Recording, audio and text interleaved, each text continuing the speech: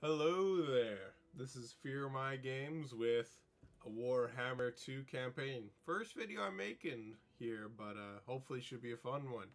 So, we're going to make a Warhammer 2 campaign. I've been playing the Total War series since elementary school. Rated T for teens? I ignore that entirely. I'm pretty sure most kids do. I know kids today who play rated M games. Probably not the best choice, but hey, it's up to their parents. So, for the campaign today, I do not like the Eye of Vortex, personally. I just am not a big fan of it. That has some pretty cool stuff added to it. I just don't like it as much as just straight up Mortal Empire is defeat your enemies, conquer the world. That's the way I like to play. So we're going to play as Mortal Empires. I played a lot of different factions here. Skaven is honestly probably my second favorite race because they are just such a cool cybertech kind of faction, and honestly, I bought this guy's DLC, but I have not played as him yet. I really want to play him, but I figured that the first campaign I'm going to do for a series of Total War videos is got to be the dwarfs. The reason why is because dwarfs are my favorite race. I don't know why. In anything, I always just love how they're just the world's against them. They're small, strong, stout. They're stubborn. I just love that about them. I can kind of relate to them, except for the short aspect of things. But so instead of playing like Thorgrim Grudgebear, the standard guy, I played a campaign as him already. I've actually played a little bit of a campaign even more recently, so 2 of them. I've also recently played as Angrund Iron Fist. I love him. He's super cool with his unbreakable stuff. I've almost defeated an army with him by himself just because he wouldn't break and he was max level and all that stuff. I invested so heavily into him. But we're going to play today's Belgar Ironhammer. The reason why is I've not actually done a campaign as Clan Angrund. I faced him when I played against Skarsnik when I played as his campaign before, but I've never played as Belgar.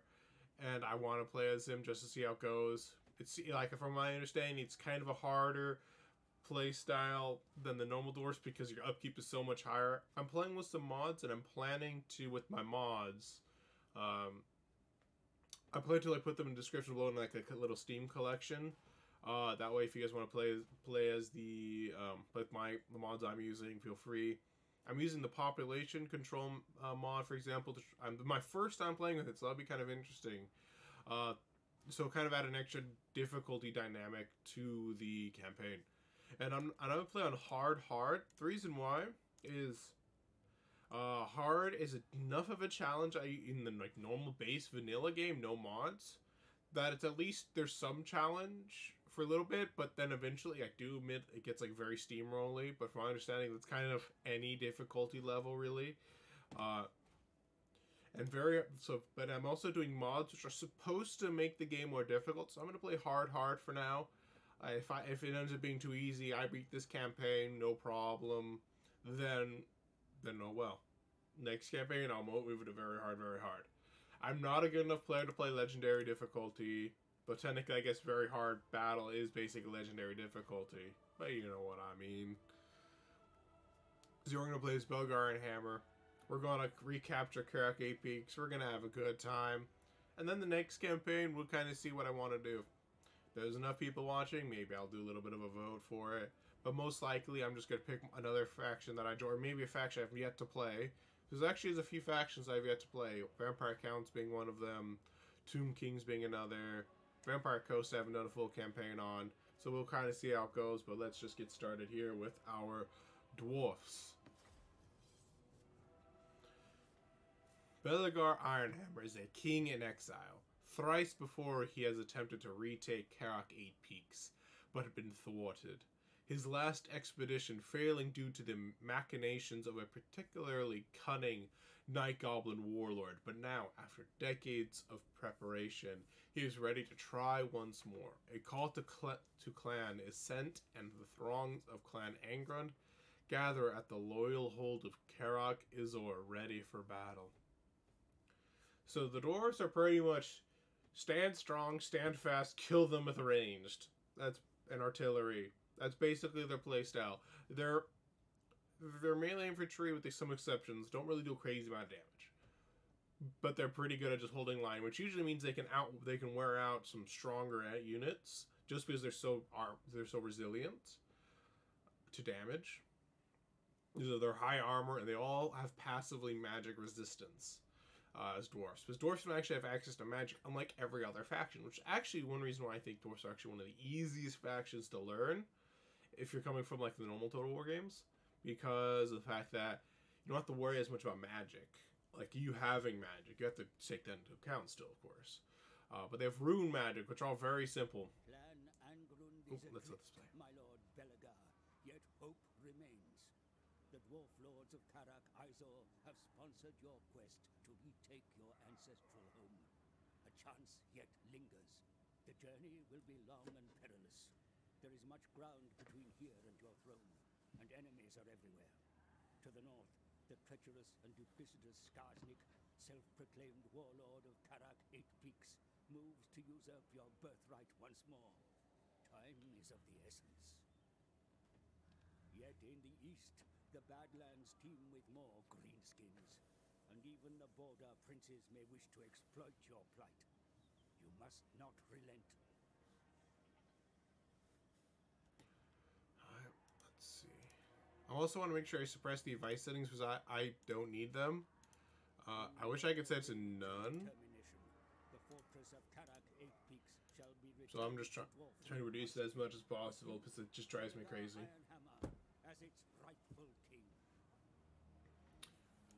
So as you can kind of see, so how they play, Belagar is the rightful king of King 8 Peaks. For a moment there, I thought my brain was tricking me with King of King. I'm like, wait a second, is that me? No, I was actually there. So I thought that was going to say like Karak 8 Peaks, not King of 8 Peaks, and must regain control of his ancestral home to achieve victory. Until we capture Karak 8 Peaks, we have a plus 50% upkeep on all of our units. The leadership is plus 10 when we're laying siege to our units, which means that they're less likely to rout when we're attacking. Then we get 4 Clan Angrund Ancestors, which are those little ghost guys right there. I'm going to point with my mouse now with my finger because that won't really work for you guys. So we have the green one. These green guys right here, these are the ghosts. That they also can assist us in battle too as heroes. So that's one of the advantages of Clan Angrund is the fact that they actually get these 4 actually pretty powerful heroes right from the start. We have a Runesmith, Thane. Basically, the Runesmiths are caster hero. The Thane will, sorry, the Runesmith. You can see here under skills, this is basically like all their information, their abilities, and like equipment and all that stuff. And then under skills is what they can have. As you can kind of see here, these runes are basically his abilities. Not all these runes are actually active. Some of these are actually passive. For example, Rune of Striking is passive plus 7 melee. But for example, Rune of Wrath and Ruin, he is actually a casting ability where he just reduces their speed and charge speed. Really good against cavalry or really fast units that you're up against. Rune of Negation is another one. This one's really nice because it's just a flat plus 22 damage resistance. I don't know if it's magic and normal damage or if it's just all flat damage, but either way, it's pretty nice. And this one, for example, is just a passive ability. All allies within 40 meters of this guy get bonus armor-piercing weapon damage, which is really nice.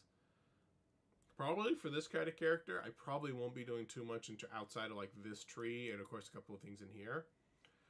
Most of his other abilities aren't all that useful, I find. Well, maybe, but probably if I'm going to get anything for him, it's probably going to be Specialist, because if he can wound targets, then he might be like my snipe character if I have more than one Runesmith. But it looks like I have 2 Thanes and a Master Engineer. Thanes are basically your unit that are going to be like in the fight. They're the ones who are going to be taking on the enemy leaders, trying to 1v1 them or take on big armies all by themselves. The Runesmiths are basically kind of like a little bit weaker than Thanes in melee fights and all that jazz. But they provide their own unique buffs. Master Engineers are honestly probably one of the weakest dwarf heroes, but they have such in terms of like their own power level, but their abilities is super good. For example, if dwarfs, a large part of your army is going to be ranged units. Triangulation, missile strength for all missile units in this army. part of his activatable abilities, I believe he just starts off with, is he can give ammunition back to units. He's basically going to be buffing our unit on my other units to make them more effective.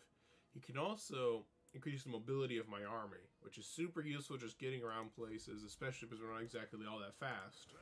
We're dwarves, we're short, stout, we're not very fast moving. So, on top of this little mod that I got, one of the mods is actually each of these buildings here that recruits units actually provides a garrison.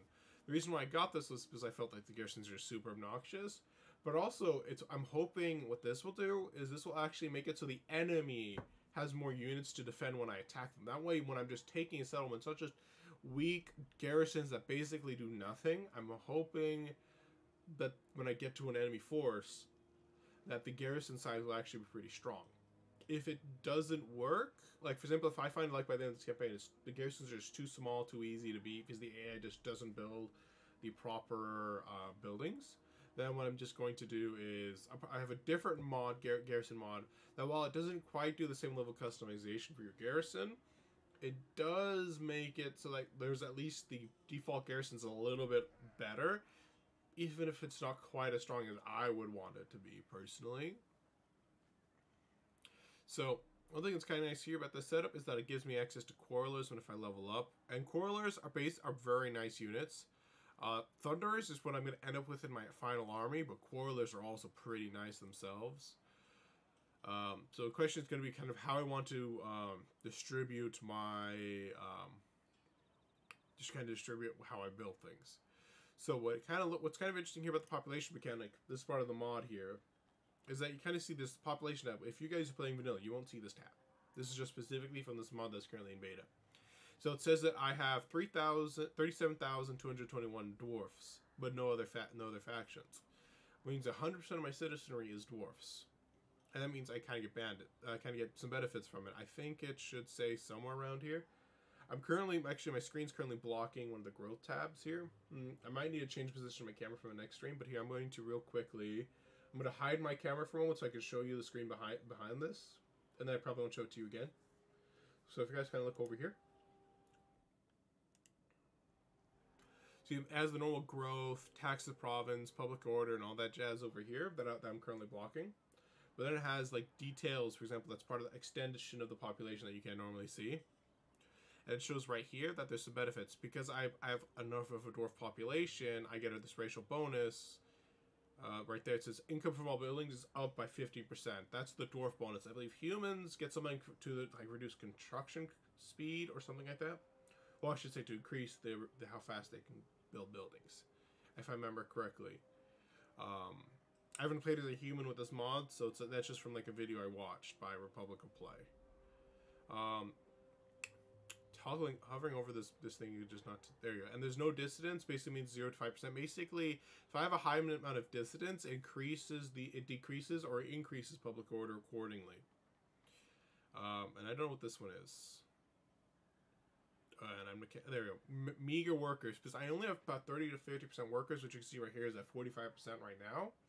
What that means is that increases the amount of construction time and as well as the recruitment time it takes by +1 for all units, and also I get reduced income. So if I can increase this to above 50%, then I will get that fulfilled. Another thing they also add in this mod is I can expel a certain population from my city and kind of just purge them. Another one, that's expels right here, actually. What is this one, then? Oh, this one's exterminate. This to kill any foreign populations that I dislike. For example, if I take over a green skin place, I'm probably going to use exterminate. Expel is basically if there's some humans here and I just want to get rid of them or something like that. Or for maybe they're causing problems. And then standard basically just means, it's just kind of standard. My population will swell, it will grow as it grows, and whatever group comes here, comes here. Right, I'm going to turn on my webcam again.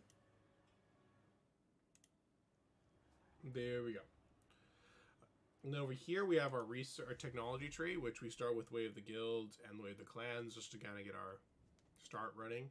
What I'm probably going to start going for is not really weapon stuff. What I used to do is I used to actually go heavily into like military and ignore civilian. But as I've like learned the game more, I've started to appreciate more about the economic and administration side of things. So I'm going to start include related families. The reason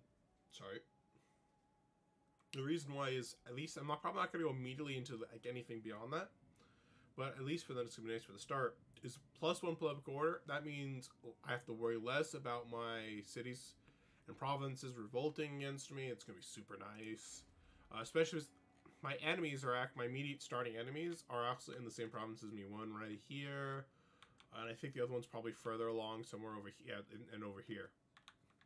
So as I make war on them, it will just further reduce my public order because of the fact that I'm invading and occupying new territories. So that's one thing to keep in mind. So, and I got that researched. Over here is the Great Book of Grudges. As the game goes on, I'll get grudges, or kind of like missions, or if I lose or something happens, then I get a grudge. If I feel a grudge, I get a benefit from it.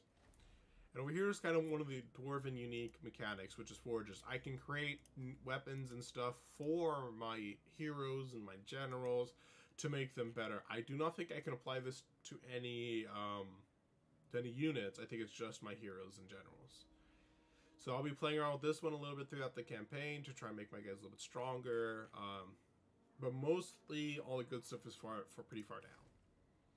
What I can do here in diplomacy is I can do some trade, try to earn some extra income, but it looks like I can't trade with anybody except the Golden Order, who only moderately like me. So I'm going to at least get a non-aggression pact with them. Honestly, I probably should have gone non-aggression pact and trade agreement if I'm being smart. I know that's what a lot of higher end players do. And that's what I usually do anyways, but I kind of wasn't thinking about it. Part of me wants to get the siege workshop, so that way I can get a nice side. Like, grudge throwers are super nice to have in your army, but part of me also wants money, so I can afford to have better units. Also, growth is super nice. What's my growth? Oh, that's an ouch for me, dude, in terms of that high population stuff. Probably what I might just do is I might demolish this here and rebuild it when I take Zil. The reason why is the fact that these guys only go up to tier 3. This only goes up to tier 3 as well. So if I build it there, then that means I can free up a nice slot in this particular settlement. This one is a unique building change specifically for Karak Izor. In the meantime, though, I'm not going to actually demolish it. I'm actually going to build it up. Because what I want is I actually do want those quarrelers. This quarreler is super nice to have. So I'm actually going to upgrade this. Only to later demolish it, I admit. Seems a little bit strange. But I do want those quarrelers because they're super strong. I only have 4 dwarf warriors. So what I'm going to do is... What is that? What does that say? Oh, yeah. Bonus upkeep. What's their upkeep? I assume that's their, like, the label cost of what I have to expect. And also, I need a money. I need a money. What kind of English is that? I need money to actually have an army so I can attack. Let's do that, and then we'll, like, not waste any more money until we get more units.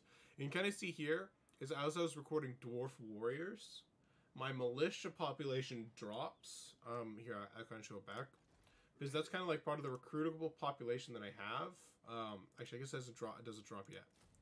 But it will drop once I actually recruit them. And because the way it works is that this is the amount of population that I can use to replenish and recruit new armies. So, and it says I get plus 111 militia per turn. I get about 22 elders per turn, which increases if I have gemstones, slayers, and so on and so forth. Engineers, I think it's probably going to be artillery. I do not know. I think elders is probably going to be like Longbeards, maybe my more elite troops is my guess. And militia, I think quarrelers might count as militia. I'm not 100% certain. So let's just enter in there and call that a turn. It'll pick back up. Looks like one of these settlements over there is just destroyed. We could actually go underneath the ground through the mountain if we wanted to and actually go there if we want to try colonizing it. But I think there's a Skaven faction over there. That's probably what that is. It's probably like a Skaven settlement, I think. If I remember correctly from my Skarsnik campaign.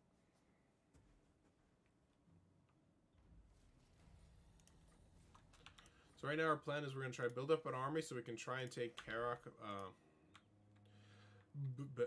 I can't pronounce it. Buffdar, I think. English. Alright, it's still going to take us a few turns though before we get any kind of army going. This one will put us at almost max of our income, but hopefully with this being built, it'll allow us to get another few, some quarrelers in this army. That way it can have a decently ranged army. Because range is going to be one of the most important things for us to have in mind. Right now against the orcs, quarrelers are probably going to be more than enough. His thunderers are really good against anti-armor, like a really good anti-armor units. Sorry, I got something in my eye. But quarrelers just do a lot of nice damage, and they have more arc. Thunderers are like horizontal shots, but quarrelers can actually go up and over, so it's going to be pretty nice against the less armored. See, I can only afford two quarrelers, and then I'm out of then I'm actually out. So I guess I'll have to make do with what army I got right now, and we'll just push out and kill them. I can actually make a unit of miners. I don't have enough funds, never mind. I was going to say, I can make a unit of miners.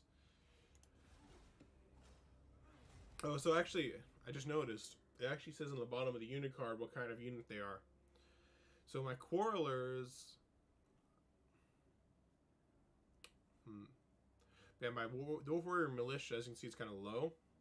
And the dwarves, not the dwarf, yeah, the orcs are sending out a unit to do some scouting, it looks like.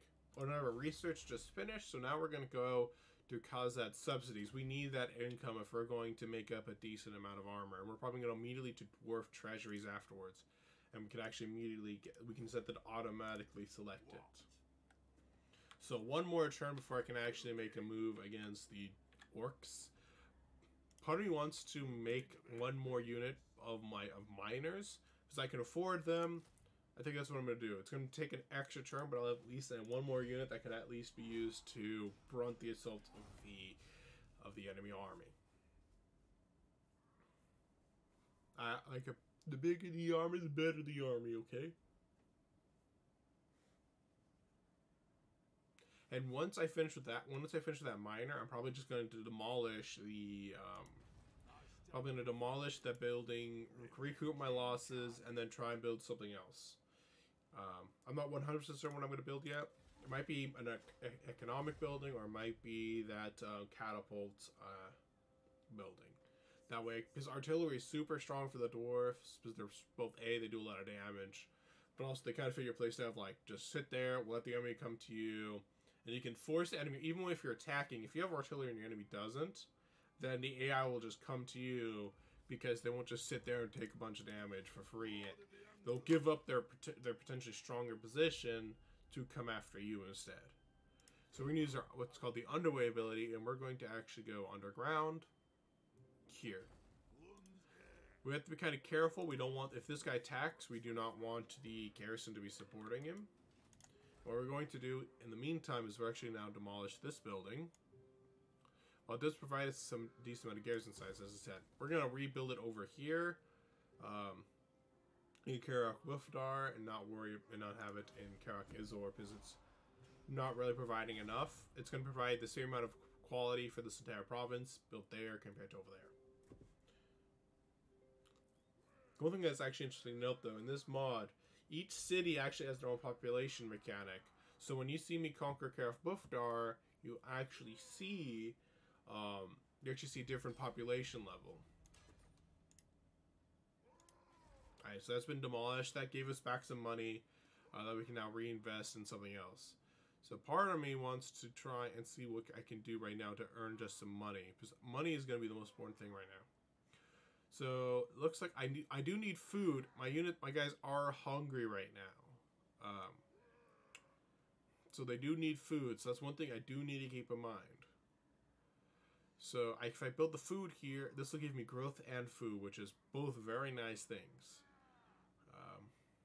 So it might be something I do right now.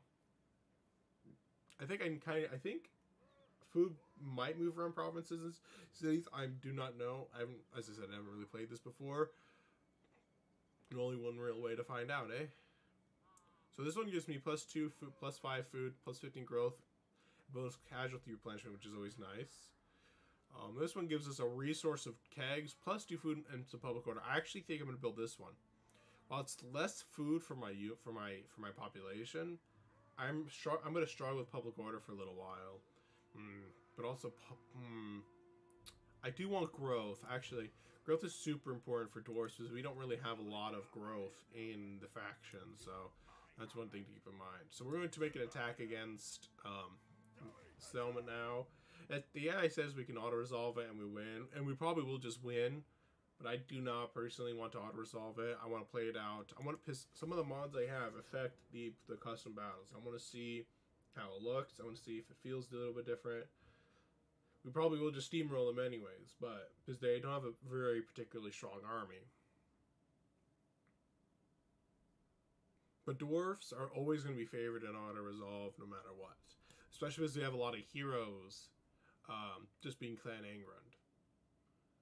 So, but I want to fight this out because this video is not going to be too long. So I want to get a battle in nicely for this video. Get us nice started off with some combat so you guys can see what's up. So we're going to try and take the hill, and they're probably going to be stacked over here. So we're going to stand up here, and we're going to just try to march down at an angle. So that way we can at least get some of the high ground, if not a lot of high ground. We're going to have our... What we're going to do is we're going to separate the army a little bit more. The reason why I'm doing this is actually trying to make it easier for... It's called the checkerboard formation. It's going to make it a little bit easier for... my archers and stuff give value if I can separate my units out like this.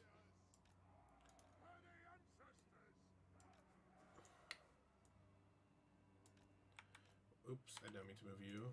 I don't quite have enough range movement to move you guys like space here, so I'm just going to do that. And then what we're going to do here is we're going to take our quarrelers. Which one's better in melee, actually?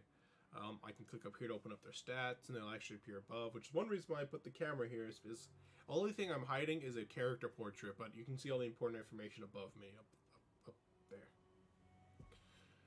Melee, armor, so this one, oops. This one has more armor, melee defense, so we're going to put the quarrelers on the sides and let the rangers be in the center. And be more defended in the middle of the army. So we're going to do is, this will leave a gap that will make it easier for our ranged units to fire through our front line to the enemy. And when they're engaged, the AI will kind of clump up on the melee units, and that might leave their flanks open for my ranged units to keep firing at them. Now what we'll use is we'll use our miners and our thunderers to watch the flanks. Probably use my one unit of hammers up here. I think I call them thunderers by accident. I meant to say hammerers. And we'll have our miners watch this flank. And then we'll kind of spread around our my lord, my engineer, and this was the engineer, right? No, this is one of the Thanes. Actually, one of our Thanes is actually a little bit in front of the army because the Thanes are super powerful. Especially when they're ethereal, because that means they take less damage from non-magical sources. And at this point, I'm probably not going to be encountering a lot of magic. Oops. Sorry about that. Something just popped up and I'll tab my game out. I apologize for that. It happens sometimes. I don't really know how to stop it from doing that, so I kind of just have to live with it. And we'll put this guy kind of up here, I guess. So these guys will kind of actually be more of the brunt of the forest, and then follow them is the miners. Not the miners, the warriors. What am I saying? What I'm going to do is I'm going to lock the group. That way they kind of keep this formation as I move them, and I'm going to right-click and hold. That way they keep the formation and as I move them. Oop. And I can actually get the direction to be as I want it to be. But I'm going to actually move. As these guys are moving out, I'm probably going to adjust a little bit. Looks like these guys are actually trying to rush the high ground more than I am. They kind of started up there. Alright, and what I'm going to do is I'm going to move this unit. I'm going to separate off from the rest. I'm actually going to have it move up to this flank because I'm seeing now that there's going to be some cav moving out. Alright. I'm actually going to bring my runesmith over here to try and deal with that as well. He doesn't have the movement cavalry ability yet, but he at least has some nice stuff going on. I'm going to move this Dwarf Warrior unit over here to kind of get a better thing. I want my Dwarf Warriors to be in guard mode. That way they don't chase. Same with my archers. I want to make sure they're also in guard mode. Because if they get chased and if they start chasing, get out of position, then that'll be a big problem for me. I'm gonna adjust the angle of my Dwarf Warriors so I can see these archers are starting to come into play. And I want to make sure that they do not. You guys are archers or just riders? These guys are just riders, so I just need to be careful of these guys on principle. So I need the Orc Boys. I think have shields. I'm not 100% certain.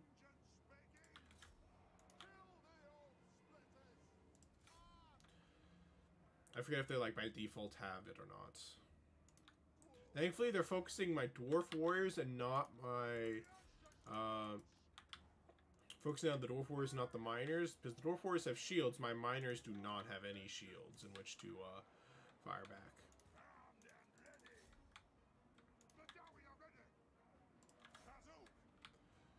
I'm actually gonna have that guy move up. I'm actually going to have him fire. You, oh my, you're being quite the swarm, dude. Okay. So we just won the flank though with this engagement. So I'm gonna now start going around them. These guys are entirely here just to prevent these guys from charging my archers. My archers will, sorry. My archers will win the battle in the end. I believe this is just an area around him. How big? Oh, never mind. I'm gonna use it right now.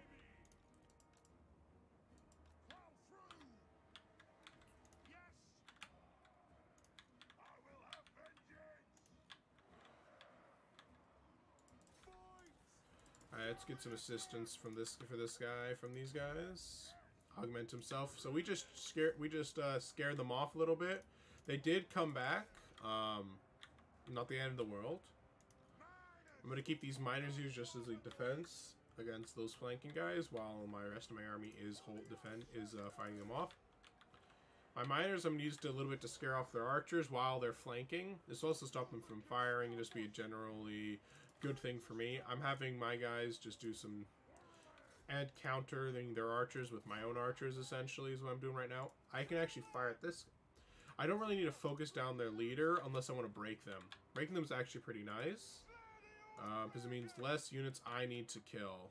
So, definitely not a bad idea. Now that I don't need to worry about my flanks anymore, I'm just going to move this guy around.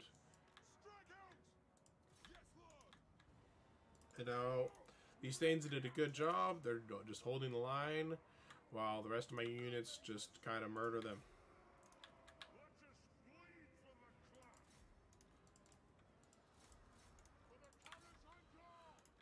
Fortunately, because the way archers work, the goblins are faster than my units are by default, which means that I cannot have to focus them down with my own rangers, because none of my units will be able to keep up with them. They'll just keep running and running and running. Nice, easy battle. I only lost 75 units. They've all been wiped out now. Because I attacked a city. Once I win the city, all the garrison gets wiped out. When I win. So that's why that normally, if it was like a field battle, I would actually try chase them down, trying to get as much damage down as possible. But because it's only a ranged battle, I mean not ranged battle, it's a siege battle, I do not need to worry about doing that. Once I win, I just win, and they're all dead anyways.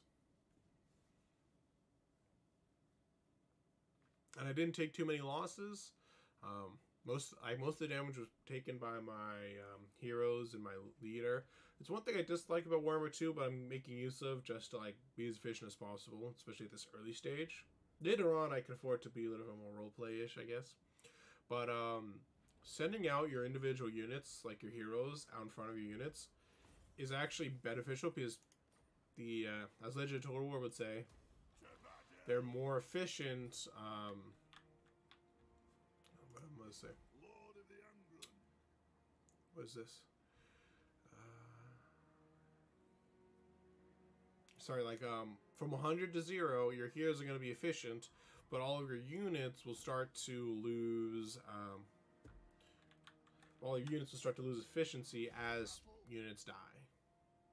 Legendary Lord, I want Route Marcher because that's bonus movement speed, which is I can move around the map more, take out my enemies more, all around good stuff to have. So I get some nice skill points to add in. This one's always nice. Strike the runes. Making it so that way he can use his abilities more often. I want triangulation. But do I want to get that? I'll get triangulation straight up right now. Makes it so my ranged units do more damage per shot. And requisition is also going to be super nice to get as well. Though the increased mobility is also one I want to get. So it's kind of like, there's a lot of things I want to get.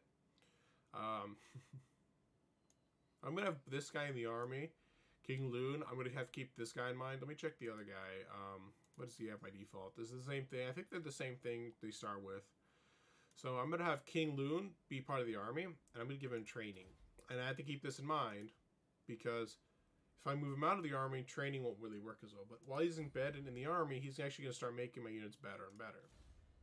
This guy, I might move out of the army at times, and have him be the one who does assassinations, assaults the garrison, assaults their units, and stuff like that.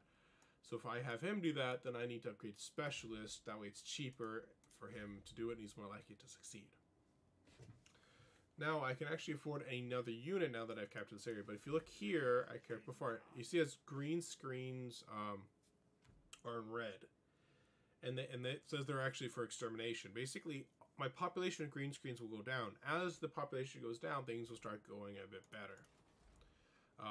So everything's actually starting to get nourished now with food, which is nice. So which means that like my amount of workers should start going up, and my distance are going down. Actually, as you see here, workers haven't gone up in my main settlement of Karak-Azor, but the amount of distance has dropped at the very least. So hopefully workers should start going up soon too.